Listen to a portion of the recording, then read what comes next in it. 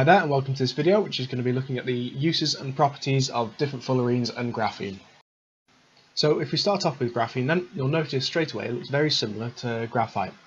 It is an allotrope of carbon and it has 3 strong covalent bonds, but the key difference is that it is only one sheet of graphite, one layer, which is incredibly thin, think 1 atom deep. It is made up of hexagonal shapes. It also has delocalized electrons, which means it can conduct electricity, and it is 2-dimensional. Right, so if we move on to fullerenes then, the first thing you need to know is there are 2 different types. There are tubes, like carbon nanotubes, and there are spheres, like Buckminster fullerene. Now, both of these are allotropes of carbon, and their structure is made up mainly of hexagons with the odd pentagon in there. Now, the spherical ones have a particular use in that they can be used to cage other chemicals in there, which could become particularly useful in trying to deliver chemicals into the human patient. They also have a high surface area, which means they could become really useful catalysts. One of the main examples of one of the spherical fullerenes is Buckminster fullerene, which has another formula, another name of carbon-60. Now, carbon-60 is made up of 20 hexagons and 12 pentagons. It is a stable substance and exists as browny black crystals. Nanotubes, on the other hand, are also allotropes of carbon.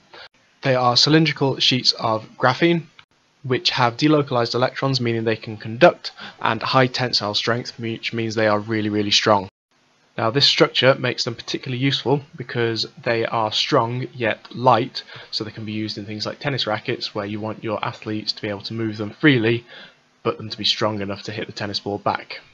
That's about everything you need to know for the video then, so let's move on to a couple of questions.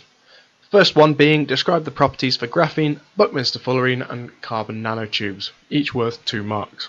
Question 2, using the properties, suggest a use or one single use for one of the 3 structures mentioned above. That could be what we've mentioned in the video, it could be something else. As long as the properties match up, you're more likely to get the mark. So pause the video and we'll see how you've done in a minute.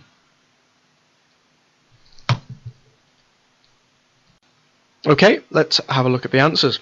So question 1 then, it says describe the properties for graphene, 2 marks. The first thing you need to say is it's thin, approximately 1 atom thin, strong or high tensile strength, and you could have also put it has delocalized electrons so it conducts electricity.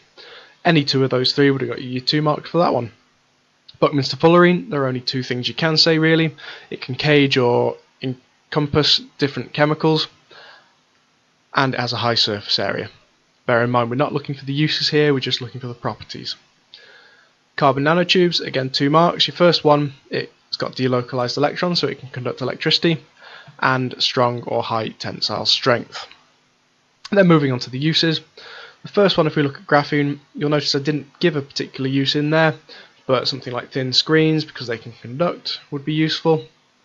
Buckminster fullerene, delivering drugs into bodies, or as catalysts, because it's got a high surface area.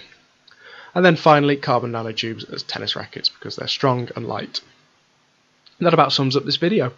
So we'll move on to the review question, which is describe the structure and properties of the 4 different allotropes of carbon. So that's graphite, graphene, fullerenes and diamond. You might need a bit of a recap, so you can go back to the allotropes of carbon video, the structure of diamond and graphite video, or the uses of diamond and graphite video. And there we go, that ends this video.